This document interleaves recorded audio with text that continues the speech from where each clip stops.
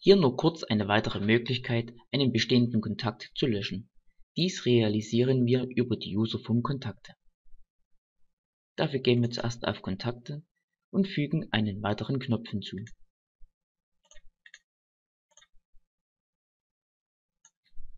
Eintrag löschen. Wenn nun dieser Knopf gedrückt wird, soll sich eine weitere Userform öffnen, in der wir den genauen Kontakt auswählen können. Dafür erstellen wir uns eine neue Userform.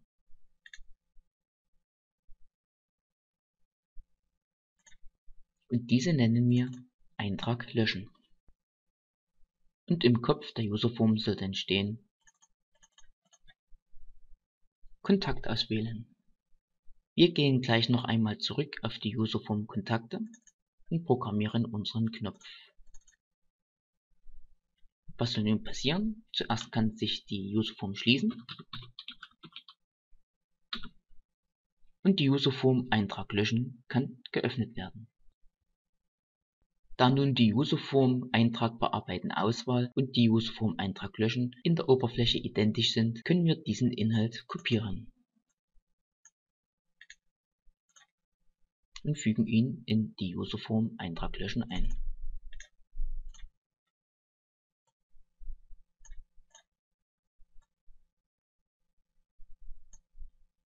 Auch die Programmierung ist ziemlich identisch und darum kopieren wir auch diese.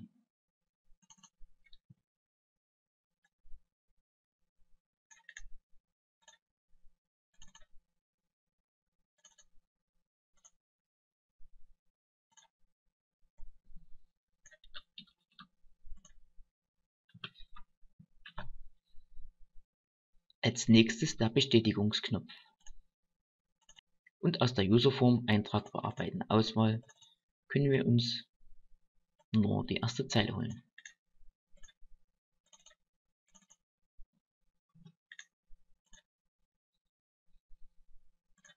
Und die restliche Programmierung ist völlig identisch mit der von der letzten Folge. Wir navigieren zu Userform 1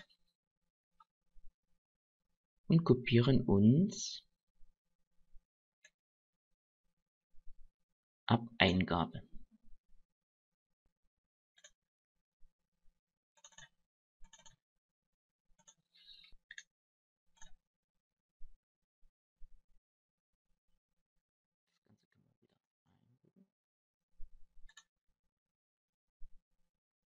Und nach der Messagebox können wir bereits die Userform schon wieder schließen. Und damit hätten wir schon alles. Stimmt das jetzt schon?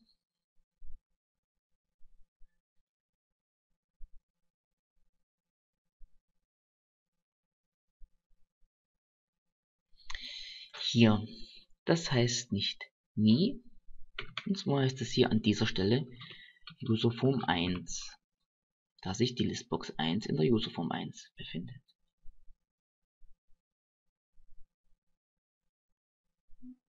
Und das war's jetzt aber. Nun kommen wir zum obligatorischen Test. Kontakte, Eintrag löschen. Wir wählen wieder Herr Test. Okay, Herr Test wirklich löschen. Abbrechen. Okay, das funktioniert. Das Ganze noch einmal. Herr Test wirklich löschen. Ja. Und auch hier funktioniert es wieder. Sehr schön. Also dann, bis zum nächsten Mal.